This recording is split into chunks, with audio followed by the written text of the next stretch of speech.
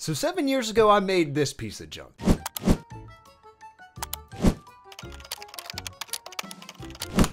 It's an ugly thing, but it gets the job done. It's the first AI program I ever wrote. It solves Sudoku using this naive backtracking algorithm and this smart backtracking algorithm with MRV heuristics. But I'm 7 years more experienced now, and there's an algorithm I always wanted to build, and it's supposedly the absolute best algorithm at solving Sudoku. And surely a dev with 10 years experience can implement it, right?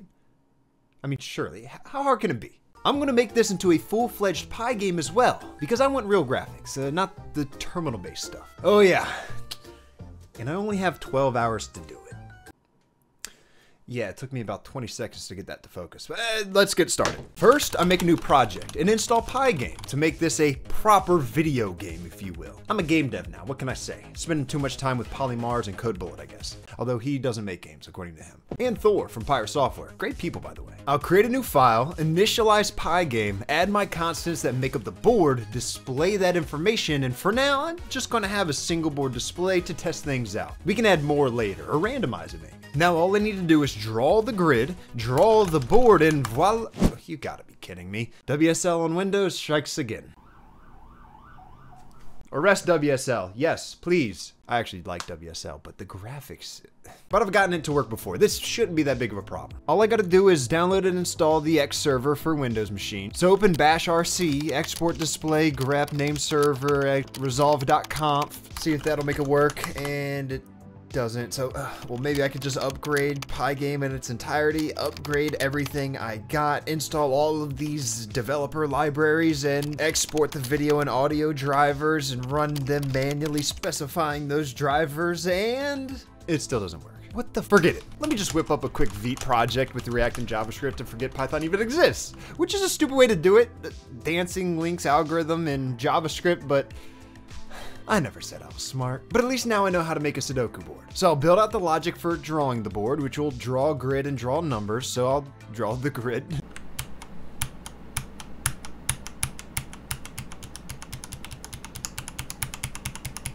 I mean, that's how you do it, right? That's how you draw the grid? No? Oh, okay. I'll throw it all in a for loop. That may be a little better. Then I'll draw the numbers in the proper cell via the row and column like this. And of course, make it look pretty, well, kind of pretty. Just gonna create an example board in app.jsx, and there we go. But I really wanted to do this in Python. Wait a second. I don't think I ever reloaded the bashrc file. If I do that, and go back in my virtual environment and run the code, well, there are some errors, but wait, it works. Ugh, that is very ugly. I mean, it's average. It's not bad, not ugly, but it could be bad. Let's do that by just, I don't know, changing all the blacks to greens and whites to blacks.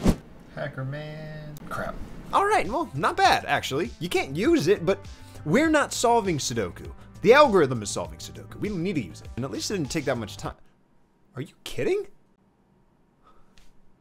Uh-oh. Okay, let's implement the new algorithm. The actual thing we're supposed to be doing. You ever heard of this guy, Knuth? The art of computer program, the father of the analysis of algorithms? Alright, anyway, he made Algorithm X and dancing links. It's a recursive, non-deterministic, depth-first backtracking algorithm to solve the exact cover problem. And a noteworthy example of the exact cover problem, Sudoku. Wait, y'all do know what Sudoku is, right? It's a logic-based game where your objective is to fill a 9x9 grid with digits so that each column, each row, and each of the 9 3x3 subgrids have all the digits from 1 to 9. Oh, you didn't know that. Okay, good.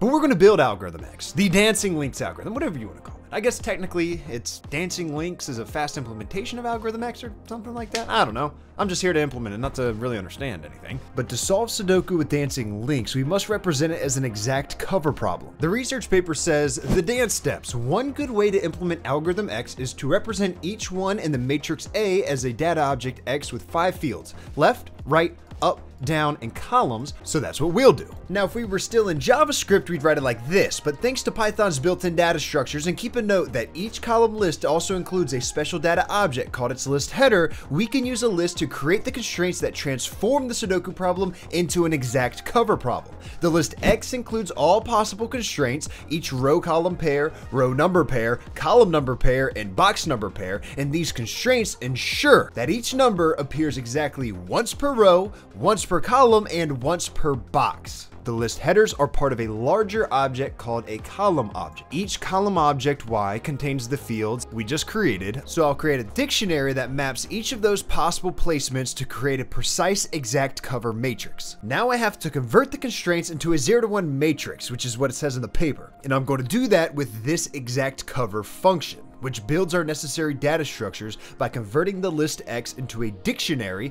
and populate it using the constraints in Y, where each key in X points to a set of rows that satisfy the constraint. In creating these sets for constraints, it directly mirrors Knuth's concept of maintaining doubly linked lists for rows and columns, just in our own unique way. If you don't understand what I'm talking about, that's okay, neither do I. But most of it's right here in the research paper anyway. There's a lot of pseudocode here. I mean, you can see all this pseudocode here, which is basically just a reiteration of this pseudocode up here. Not bad. I mean, the code looks like it's kind of making sense so far, so let's just leave it alone. Then the research paper really goes into depth about, you wonder why my monitor looks like that? I just had it in e-paper mode to make reading things easier on the eyes. We can turn it back to coding mode if you want. Or maybe since we aren't coding, we'll go in in-book mode. That's just one of the many features of the BenQ 28-inch and 24-inch programming monitors. With the 24-inch monitor, I'll be giving away to one of y'all. Yes, monitors built specifically for programmers. Because we're looking at code all day, and when that text clarity is poor, it strains your eyes. When the blue light and the brightness and the contrast stay the same while the lights in your surroundings change, even more strain. That's why BenQ has built-in features to keep your eyes healthy. If you're on a dark theme like me, you set it to coding dark theme. Or if you're on a light theme like some sort of heathen, which I actually do, but only in the best code editor of all time, Notepad++, you set it to coding light theme. What this does is adjust brightness, sharpness, contrast, all to adapt to your coding conditions. As does application mode, night hours protection, brightness intelligence Gen 2. This monitor does everything to ensure your eyes stay healthy while you focus on your work. You don't even have to think about it. They also have higher pixel density for crystal clear text, improved code differentiation, a 16:10 aspect ratio on the 24-inch, and a 3:2 aspect ratio on the 28-inch. All for more vertical space to see more lines of code at once, so you can tell your senior dev who told you functions should be no longer than what can fit on the screen, hey, it fits on my machine. As for the giveaway, this BenQ 24-inch programming monitor, all you have to do is sign up to my free software developer newsletter DevNotes at devnotesdaily.com, as well as leave a comment on this video telling me how many monitors you're currently running, what operating system you're currently running, and your favorite feature of the BenQ programming monitors. Now, our initial grid already has some preset values, but Knuth tells us to remove X from the list. Every programmer knows this. So I'll iterate through the initial grid and cover the constraints of the given numbers. Everything up here is all initial setup. Now we solve Sudoku by applying algorithm X, which recursively searches for a solution that satisfies all of our constraints. Our specific implementation being dancing links. So the paper explains covering and uncovering columns right here. We implement this with a cover function that removes rows and columns associated with a given placement, effectively covering them. Don't make fun of my nested for loops now, alright? It gets the job done. Our uncover function restores these rows and columns, uncovering them. And these operations correspond to the left, right, up, down, and column operations we discussed earlier. I love it when a plan comes together. Now, the core of algorithm X, the non-deterministic algorithm to find all exact covers, a recursive search that finds all possible solutions by using those functions to cover and uncover columns. It chooses the column with the fewest options, covers it, and recursively attempts to solve the reduced problem. If unsuccessful, it backtracks by uncovering the column. But I have no idea if this works. Probably doesn't. Nothing ever does on the first try. But there's one way to find out, and you kind of gotta massage the algorithm and the Sudoku board together just a little bit to actually have it work to solve the Sudoku.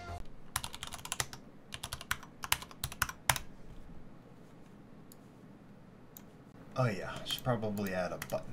We can use this button right here, come down here and implement it like that. And now it should work. And, okay. I can fix it though, we got plenty of time. We have only an hour left? How? I could have sworn it's only been like 25 minutes. Okay, let me figure this out.